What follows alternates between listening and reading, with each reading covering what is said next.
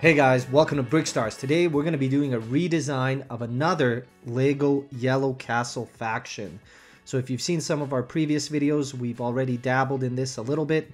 Here's a look at the Yellow Castle once again. This was an iconic set from way back in the day. You can see the box art, epic looking set for that day and age, and it's kind of stood the test of time. It featured a lot of different minifigures. Of course, the Golden Crown Knights, accented with pink, were the main knights, but we did also get a couple other knights, the blue and yellow clubs, the green chevrons, and these white knights with a red shield and a white Maltese cross. The set came with a sticker sheet that shows off all these different design elements.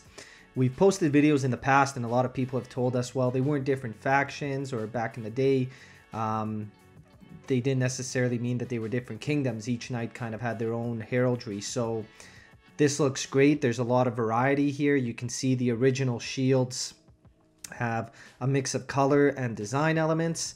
And of course, Legos started to bring back some of these shields. So as we know, we received the Crown Knights, we've received the shields in the Lion Knight's castle with the green chevrons and the clubs, and we've taken a stab at modernizing and bringing back the Maltese Cross shield as well.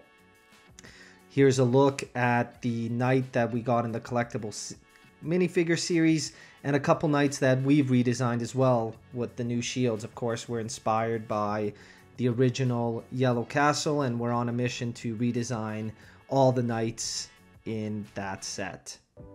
So you can see we've done the green chevrons, we've done the trefoils already, and now we're doing what we call the Knights of the Maltese Cross.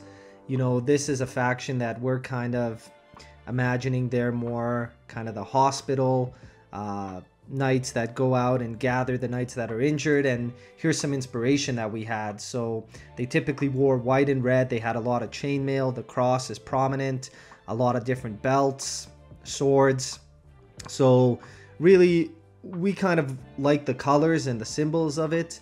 We're not sure why Lego didn't bring this shield back. Maybe they didn't want to align with Crusaders too much, but just from an aesthetic standpoint, we felt we wanted to redesign this shield as well. So starting it off, we actually are going to do something pretty simple and just use the build a minifigure torso from a couple years ago, a Gryffindor sword, and our shield to put together this red looking knight. Lots of red details here.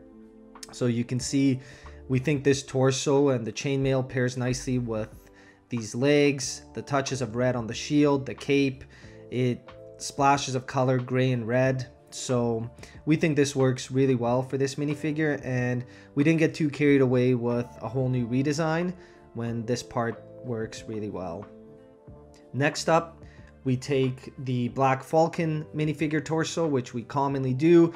Even here with just the Maltese Cross, it looks great. Add a bit of white, and here's a look at what a knight could potentially look like with those changes. So this one is a very iconic looking Maltese knight. We decided to keep the arms kind of this dark pearl gray to match the legs, but again, we've recolored it white to go along with what those knights typically wore. The red shield on the chest, very prominent, and a simple red shield. We also gave him a red plume to balance out the colors. Next up, we took the legs from the Lion Knight's Queen and our own design torso to make this kind of, we call him the wise advisor. He could have been more of a religious figure perhaps as well, but we think he looks great with this white cloak. And here we can see the first bit of gold that we've introduced to kind of tie things in. We really wanted these knights and this faction to look very royal and rich. Next up, we have an armored knight, starting off with this knight from the collectible minifigure series. We think these legs work great. In this case, we wanted to use a round shield to add some variety to the triangular shields that we typically use. And you can see we feature a strong chest plate here, a belt featuring a prominent red and white Maltese cross, and again, the round shield we think works really good with this design. Here's another view of him kind of running into action, running into battle. So the touches of gray, the different colors of gray, we think work really well for this faction. The light gray, the dark gray, and the red just pops. Very, very simple colors, but we think they work great together. Next up, we use the Falcon Knight collectible minifigure legs and our own torso design to create this archer. And in this case, we made the arms red. We think this adds some variety, and we just love how the white, red, and brown work together. So really cool looking minifigure. We would love to build an army of these. Here's a look at how they would look.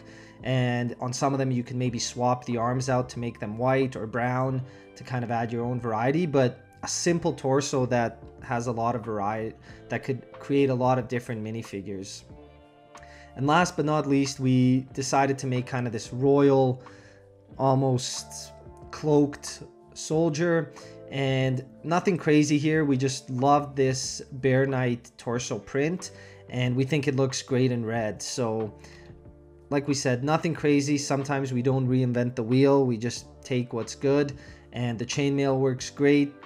We wish Lego gave us these kind of standard printed pieces that don't have any insignia on them in different colors, so that you could customize your own knight minifigures. So here's a look at the overall design package, the shield, both triangular and round, and a look at some of the torsos we designed. So again, we really wanted to focus on the chainmail, focusing on the gray, the red, and little touches of gold here and there. And now a look at the whole squad compiled together. You can see the color balance. We tried to keep things white and red with touches of that metallic gray. So we really like how this faction turned out, actually, and we'll see here how it compares to some of the other ones we've redesigned.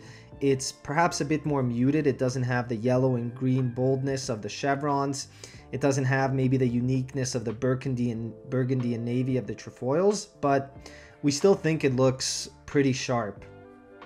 Here you can see some other minifigures, and really nice contrast to the set that we already have.